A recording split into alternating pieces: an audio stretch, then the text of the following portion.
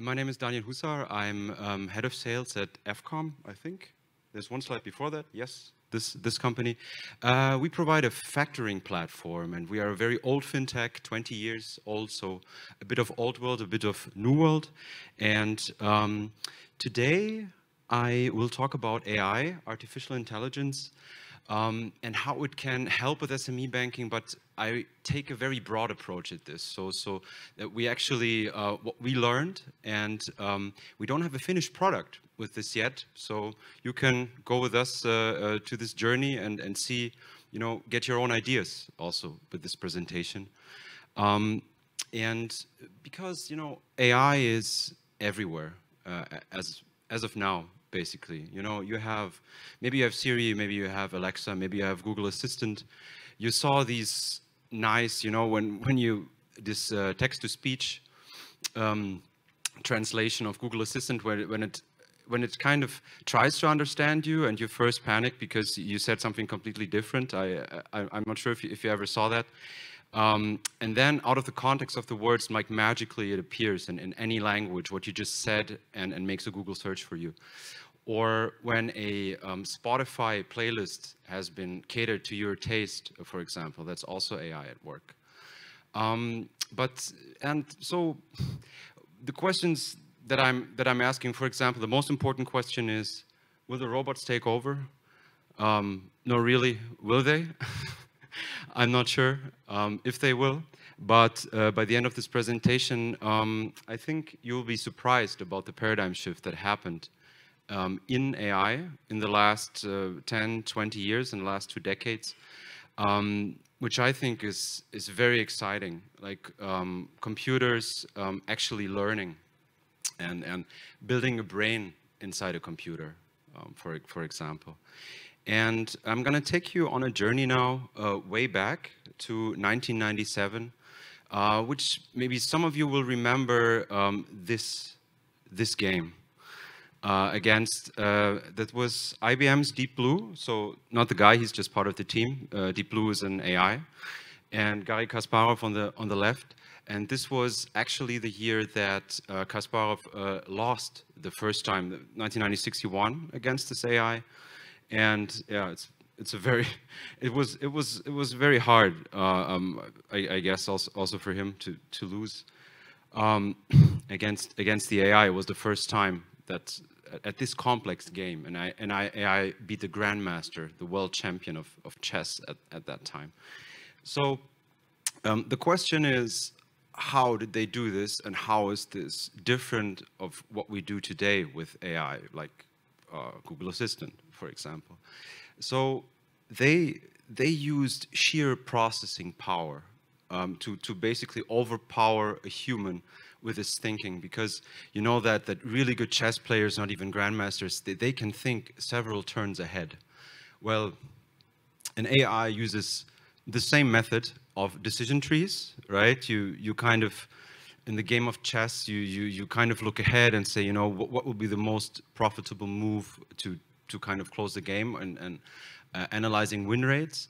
The thing is, an AI can analyze every possible move, because Deep Blue could analyze 200 moves a second, 200 million moves a second, I'm sorry. And so it was able to make the best move always, and with this. Considering every possible move, and as a plus, this team was allowed, the IBM Deep Blue team was allowed between matches to kind of reconfigure and reparameterize the AI. Which kind of, I mean, it's a bit unfair, and we will see some similarities with financial products that we are using with parameterization by humans. So what the gist of this is this was an extremely good, extremely good AI and a great accomplishment at that time. But was the AI really learning? It was a combination of processing power and very smart people doing this, and the brute force of this AI going through every possible calculation. But today things look a little bit different with the AI, let's say. Doesn't change. 2016. March 2016. This was the challenger game, Go. It's not so well known, so I will just explain very briefly the basics. So the goal is to have more stones on the board than your opponent by the end of by the end of the game, and if you can encircle your opponent's stones with your own, then these stones get removed, so they get trapped. They get kind of trapped. So this is a very old game. This is 2,500 years old, and the challenge of this game is this has been deemed as impossible by data scientists. Is that, well, it has always has 10 to the power of 172 moves, which is more than atoms in the universe.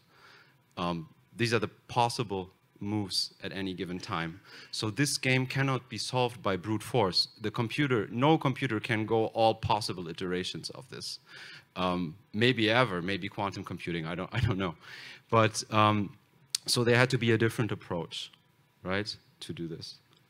And this was found with a company called DeepMind, which were acquired by Google at that time, and they created an AI called AlphaGo, and which played this guy, Lee Sedol, from South Korea. He is 18-time world champion at the game Go, so he is a bona fide genius at this game, absolutely, and was deemed unbeatable, and he was very confident that he would beat the AI 5-0, and then he lost the first game, which was deemed kind of a fluke, and he lost the second game, and he lost the third game. He won the fourth game, and he lost the fifth game. So he lost 4-1 against this AI.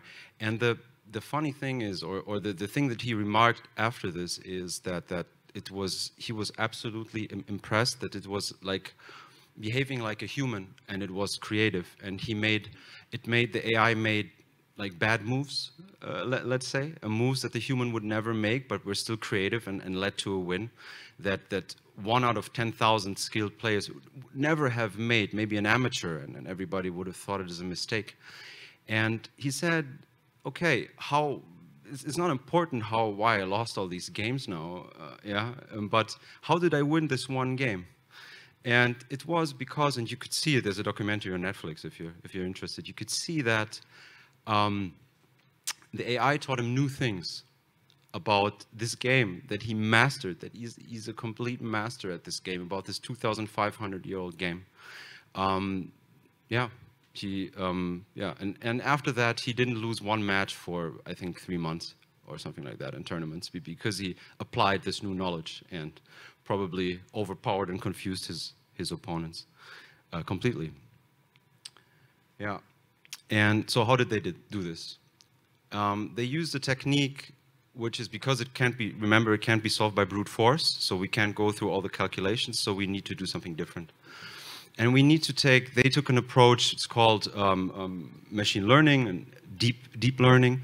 And why deep learning? Because, well, I'm going to briefly summarize, because it's quite a complicated subject, but it's many layers of so-called neurons, and they kind of generate inputs and outputs. So this AI analyzes games. Yeah, it really plays the games and analyzes them. It analyzes moves. This is the bottom layer, for example, one move, another move. Then on a layer, it has a certain board state. You saw the black and white stones, so it will look at part of the board and try to say, is this a good board state? Is it a bad board state? Just like math questions, is this good? Is this bad? Is this right? Is this wrong? And then it will play games against, or will analyze games of maybe amateur players, just to imitate these moves and to imitate these board states. And then it will go further and be shown data of better players, and it will play against itself over and over and over again and learn, just like a human brain. So this is much more similar to a human brain, and even though it also uses, for example, decision trees, but it cannot go through every branch to analyze what a good play is. So it would just like us, when we go through decisions, we don't take every decision into account. It would be crazy. You know, I could jump off that building. That's not a decision tree that's in my mind, right now. Yeah, but there are a limited amount of options, and so an AI can learn through deep learning what the best limited options are, and then pick the best one from this reduced set of possibilities. Let's say. So yeah, that's a brain. So the thing is, I talked about a paradigm change, and it's about developing. Now we humans, we tell the computer through code what to do and maybe what not to do. But this is kind of, and this is an approach called training. When you show these games over and over again and let it play against itself, it kind of writes itself. And this is not, I don't know, this is not futuristic. This is not some faraway thing. This happened in March 2016. So this is all over. This is happening right now, and there are lots of companies that have code that writes itself and makes itself better, improves itself over and over again. And maybe to finish the story, there's now a new AI, which is the new Go World Champion, which is called AlphaZero, and it won 100 to 0 games against the AI that beat Lee Sedol, the Korean World Champion. So this is just the improvement is crazy. Just in a couple of months, yeah, by playing against itself. So let's jump to now. And now I'm actually gonna talk of one of our products that we use right now. It's a risk module. So I mentioned we do factoring. So this is about invoices, financing invoices, and putting them in your inventory. And with this risk module, we can actually, because we have a very deep data depth, we can actually tell if this invoice is fake or not. Yeah, we use lots of parameterization to do this, looking for patterns. Yeah, if you make up invoices, for example, you try to defraud a bank, for example, the numbers and the amounts, they won't be so streamlined. They won't align to a bell curve, or maybe you have a preference for the number 2 or something like that. Maybe the invoice was posted on a weekend, yeah, and the numbers don't match up.